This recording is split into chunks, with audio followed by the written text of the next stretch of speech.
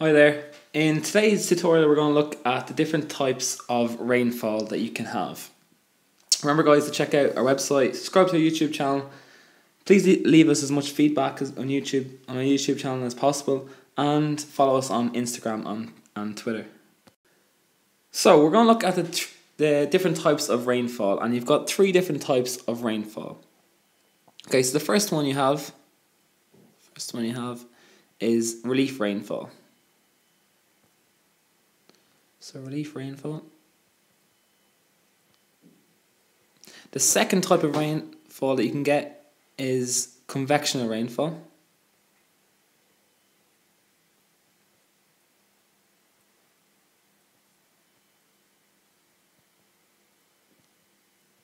And the third type of rainfall that you can get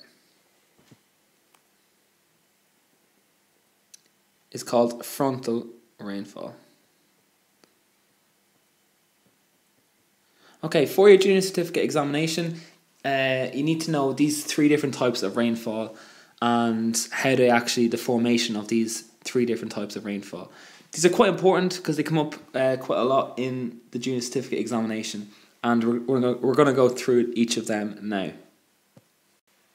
Okay, so the first one we're going to look at is called relief rainfall. So how does relief rainfall happen? Well, what happens is you have warm air, and when the warm air is travelling along, it meets maybe a mountain or quite a high-facing slope. And what happens to the warm air is it has to rise up. So the warm air has no choice but to actually go up. So the warm air rises up. And what happens then when it starts to rise is it cools, condenses, and forms water droplets. These water droplets collate together to form a cloud, and then you will get some precipitation. Precipitation will happen usually on the windward side of the mountain, and you'll get some rain shadow on the far side.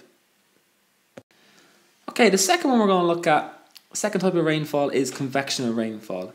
And I'm going to explain to you how convectional rainfall happens.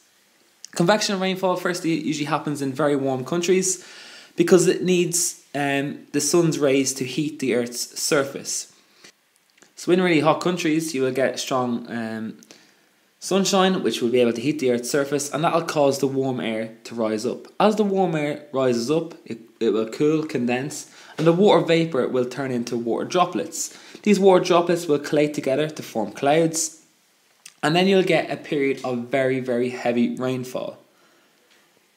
Sometimes this can cause thunderstorms. That's if the air rises very quickly. It can form huge clouds which can turn into a thunderstorm. So the last one is frontal rainfall, and frontal rainfall gets its name from front. Okay, so we looked at fronts in previous videos, and a front is when two air masses meet each other. So what you have here is, you have this line here, just highlight this line for you. So this line here is the front.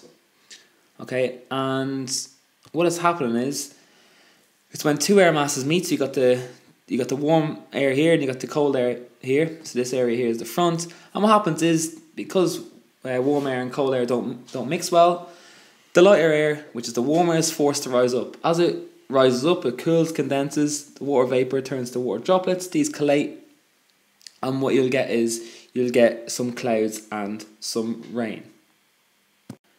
Okay, so that's it for the three types of rainfalls. You've got relief, which is here, you've got convectional, and you've got the frontal.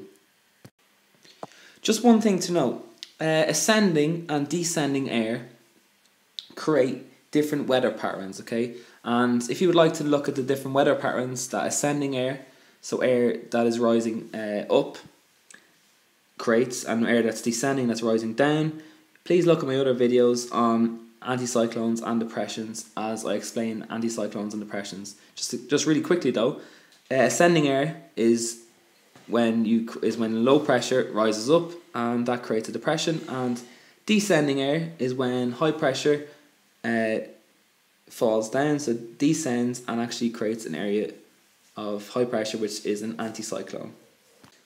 So that's it for today's tutorial. I hope you enjoyed the video tutorial and learned lots from it.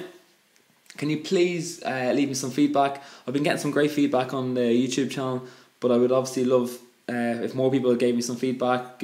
If you write in the comments if you enjoyed the video, or maybe things that you would like me to see in the future, because I do take all your advice on board, and I do change the videos. If you'd like more pictures in the videos, more summaries, or whatever it might be, just please leave me some feedback and I can try cater to your needs.